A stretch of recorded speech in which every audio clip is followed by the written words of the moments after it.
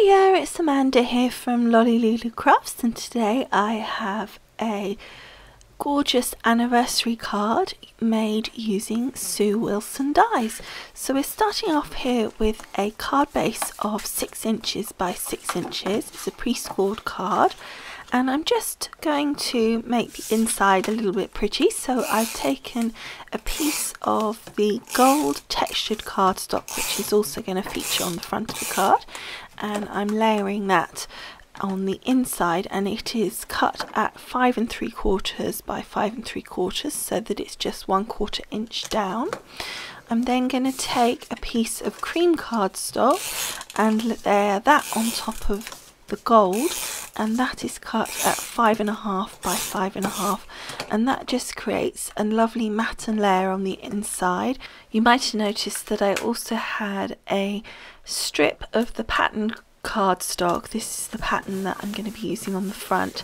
I think that I probably will use that on the inside of the card, but I hadn't 100% decided on that, so I decided just to leave that. It was a piece of scrap, and leave that on the inside of the card until I decided exactly what I wanted to do.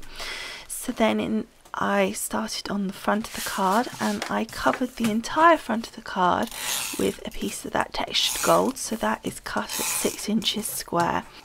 I've been using my tape pen for all of this. It's going to work just fine.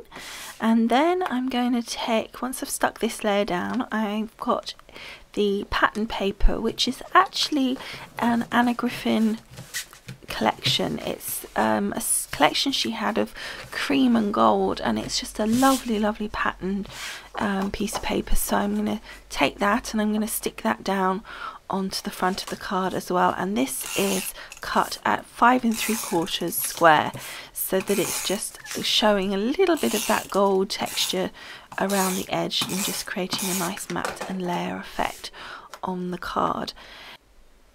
So there we are, just sticking that down, and I think that you can see it's just really nice having that little matte of gold around the edge. It just gives it a little accent, and I think that's turned out really pretty.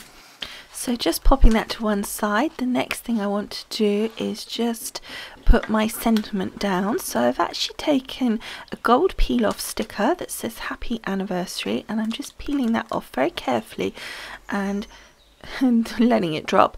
But basically you want to let it just hang very lightly off one edge so it doesn't distort, which is why I'm losing it a little bit, because I'm just literally trying to just pop it down on the smallest area of the edge of my blade there, and then I'm popping it into the center of a piece of the cream cardstock that matches on the inside of the card that we had.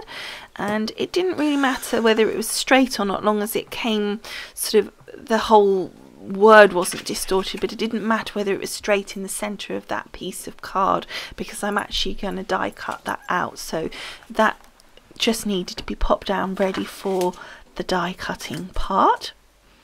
And for that I'm going to use the background die from the Indian Ocean collection, and I'm going to use just the center little square. Well, it's not quite the center, but it's the first sort of rectangle that's in the collection there.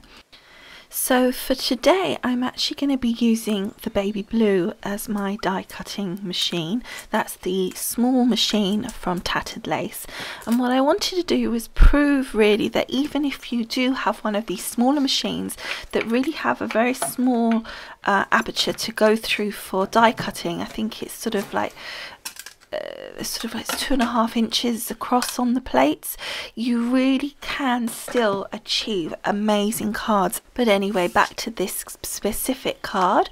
We're starting off here with our A plate. I've already, as you know, attached the die to my piece of card, so I've got my die cut side up, piece of card, then I've put my B plate on top of that, and I've just wound that through the machine. I've got here the extra long plates, I believe. I think there are shorter plates that come with the actual machine. I've got both, so I'm not quite sure which ones I'm using at the moment. I know I needed the longer plates later, so I may well be using them now. But anyway, as you can see, that went through on the first pass. It is a simple die at this point, but you can still see it came through as a beautiful clean cut, so I thought that was really good.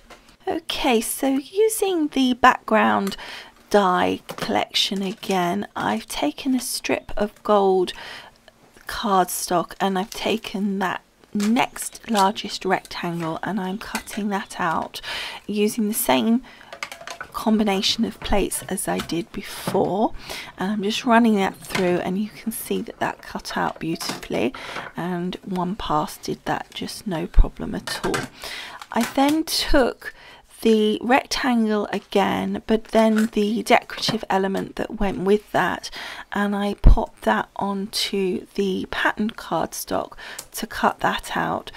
And I actually just flipped the combination of the sandwich over, because then you could actually see the die and it was cutting down, but it's still cutting into the same plate. It's just I literally flipped the whole thing over. However, when I turned it over to look to see if it had cut, you can just see there that it hadn't cut through properly. So I popped it through literally just once more, and now you can see it's cut that out beautifully.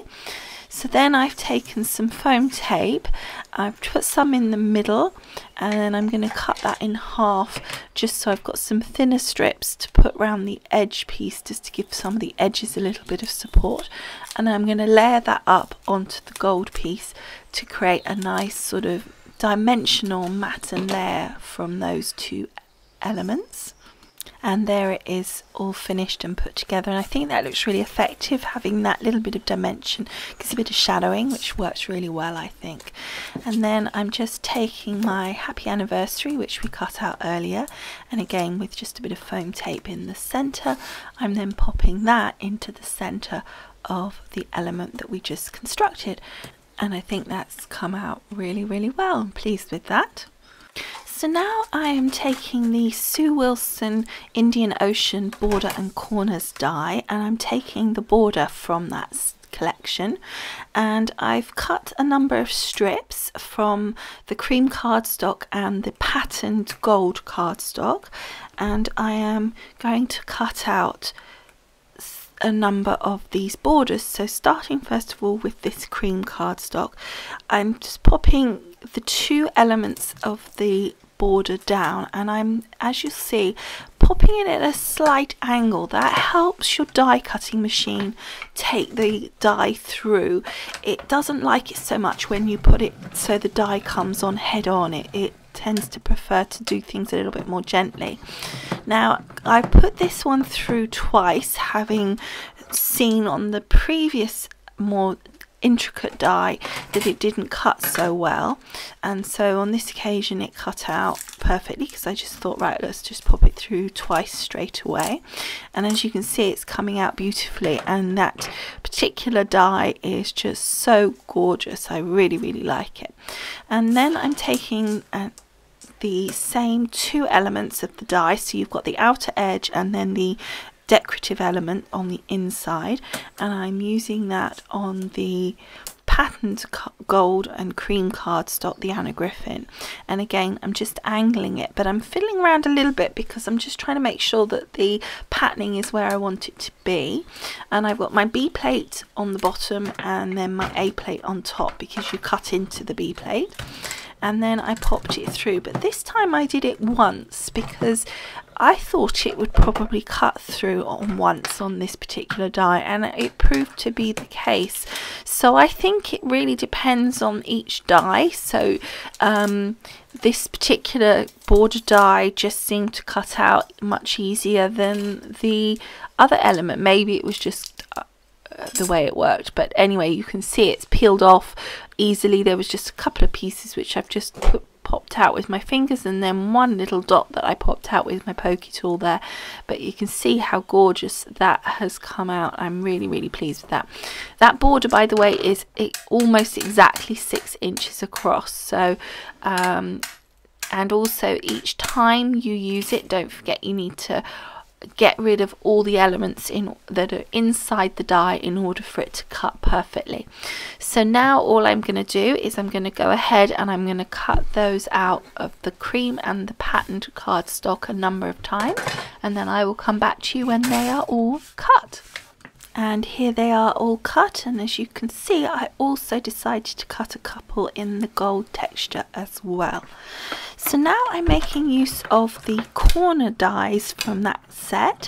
Didn't see very well what I did there, so just to show you, on the second time I did this, I took the inside edge, sort of decorative element, as we do with most of Sue's dies. There's like an outside edge and then a decorative inside edge.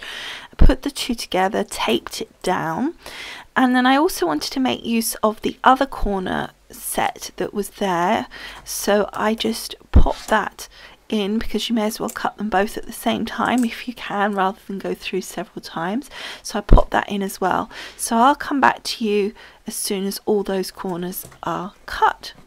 So that's those all done, and aren't they gorgeous? I think they're really nice corners. I like those a lot.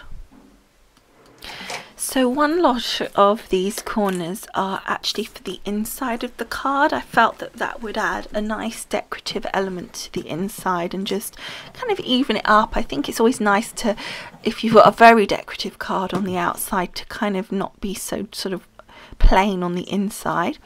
Now I'm using my Cosmic Shimmer glue here to adhere these down. Now, being a decorative element as they are, it sometimes can be hard to add the adhesive to the back of these. So what I do is I put my Cosmic Shimmer on a piece of scrap card. I know a lot of people do it on the back of their hand. Personally, I know from my experience of my other business, of being in the nails business, that you can become allergic to chemicals, and glue after all is a chemical. Years down the line you might be totally fine, and then all of a sudden one day you just can't even touch it, and once you get to that point you will find that you can't touch anything that's sort of any sort of chemical like that. So personally I wouldn't risk it for the sake of just putting it on a piece of card. So anyway, I'm adding all four corners to my card on the inside here, and I think that that's going to make that look really effective. And there it is finished, and I think that looks really gorgeous. I'm really pleased with how that's turned out. So now to the front, let's get constructing. So taking our border layers, I'm going to put those on the bottom of the card like a little skirt, and because I want the edge of it to sort of be loose and sort of be able to be pulled away from the card itself, I'm just putting my Cosmic Shimmer adhesive on that top edge, and as you can see it's pretty much 6 inches across, and I knew that it would be very slightly wider, and I wanted that effect and that look. I know you might think, well, you don't want that, so either make your card slightly bigger or cut the edge off the actual die when you get it and position it. But I wanted it to look like that. I wanted it to look opulent, and I thought that that gave it that effect. Now, as you can see, I'm pretty much layering it so that the previous, it's almost touching the previous border that I've put down. I couldn't think of the word that I've put down, so that it sort of overlaps quite a lot to give that really lush, opulent look. I want it to look really thick and, you know, over the top. This is a gold wedding anniversary card, so it's meant to look over the top. Now, you can decide the order of the colours that you've done. You could sort of mix them up in any different ways, but I decided that I wanted to not finish with a cream or a pattern on the very top, because it kind of got lost against the pattern background. So I kind of did a mirror image. I started with the gold, then cream, then pattern, and then I went back, cream, pattern, gold, so it kind of mirrored itself out from the center outwards, and I thought that looked quite effective. And then of course don't forget we're putting our other element on as well yet, so that's all got to be taken into account with the colouring as well. So, you know, choose it how you want it to be done, but that was, for me, it worked, because as you can see now, that skirt element, I'm just lifting those pieces up, you can see why I said I didn't want to glue them down, but that skirt element really pops out because of the gold, and also because I've lifted it up, it pops out, so it's really popping everywhere. So now I am adding the element that we first made, which is my sentiment kind of matte and layers section, and I wanted to just add those extra little corners. Now you see how those corners are kind of opposite corners to normal, in that they go outward from the corner rather than into the corner, which means you can get some kind of cool effects with it. And in this case I'm using it just to add some decorative element to my sentiment piece here. So for positioning on this particular card, I'm taking that top point on the arch, as it were, and putting it on the top of the card, and then the point on the other side to the left hand side, so it's touching the top of the card and the left hand side of the card. It's just coincidence and luck that that actually made it fit, because it could have been that I put those there and then when I added my sentiment piece, I mean obviously I would have checked it first, but when I added the sentiment piece it just didn't then fit into the little corners, and didn't actually, you know, it was too small or whatever. Now of course you could have got round that, you could have added another mat or layer or whatever, but it was just perfect fit, so I was just very, very lucky in that regard. Now for my sentiment there, again I just wanted to pop it up even more. We've got, it doesn't show so much on the camera, but the skirt part, as I call it, was actually quite a lot of depth to it, and so I felt that if I didn't pop the sentiment up a bit more it would just look a little bit lost, so I just used some foam tape to do that. Okay, so that's just peeled all that off. I'm just going to put it directly onto the card. I'm not going to put any cosmic shimmer on like I often do. I know the position, it's pretty simple to line up, so it's nice and easy to go on, and that is it, all done. And I think it's turned out absolutely stunning, and I hope that it shows you that even with the small machine you can create a stunning card. So thank you so much for watching. I hope you've enjoyed, and I will see you again soon. Bye for now. Bye. Thought that we'd be intertwined and quite the same. We are the only game I wanna play today and tomorrow.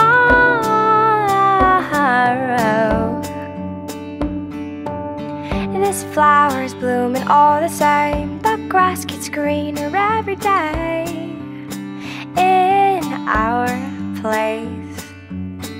I'll visit every Wednesday, our imaginary hay. Boy, we'll see you soon. Mascara all but me and you. Time whispers into my ear and overwhelms petty fears. He speaks so sweet, he says, you'll get days that equal years. Travel